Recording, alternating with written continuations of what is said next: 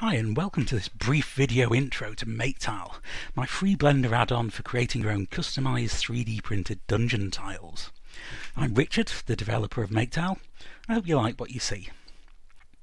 MakeTile is still at a fairly early stage of development, but it's already possible to go from nothing to this dungeon in about an hour, so it's definitely already useful. MakeTile is designed to be as easy to use as possible by people who have no Blender experience, as well as to be useful for experienced Blender heads. If you've never used Blender before, then have a look at my videos on how to download and install it, as well as the basic Blender controls. If you already know how to use Blender, then you can download MakeTile now from my GitHub. MakeTile lives in its own tab in Blender's side menu, and from here you can do virtually everything you'll need to create a dungeon from scratch, which is pretty useful if you're not comfortable with Blender, as you can stay in this menu and pretty much ignore the rest of the program. The basics of MakeTile are very simple. Here you'll find a list of different tile systems. Currently OpenLock and plain tiles are supported, as well as custom tiles that let you mix and match elements from different tile systems. Next you have the different tile types: straight walls, rectangular and semicircular floors, corner walls, etc. And then you have a list of different materials you can add to your tile. If I start by creating a rectangular floor and apply the floor tile texture to it, and then switch over the render engine to Eevee, you can see I've now got a tile with a texture applied to it. If I click on Make 3D, the texture is now 3D.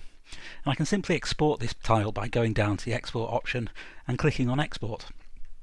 I can also create random variants of this tile with different patterns of cracks, etc. by increasing the numbers of variants here. On export, this will give me a collection of tiles like this. I can also mess about with this material and make it look like bricks or stone or cobbles. These are all based around the same material, and you can control lots and lots of different aspects of any material from this menu. I can change the dimensions of my tiles easily, and if I create an OpenLock wall tile, I can turn on and off the side clips individually. If I switch over to a corner wall, for example, I can change the base angle and the length of each leg individually as well. You can also drop in your own height map or one you've downloaded from the internet into MakeTile's custom image material to quickly create materials from photos.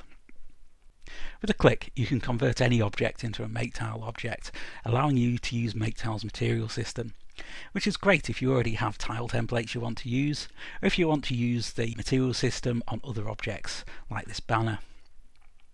I've lots of plans for the future, including supporting the full range of OpenLock tiles, adding more tile types and materials, and extending the procedural generation system so you can create your own custom doors, windows, pillars, etc.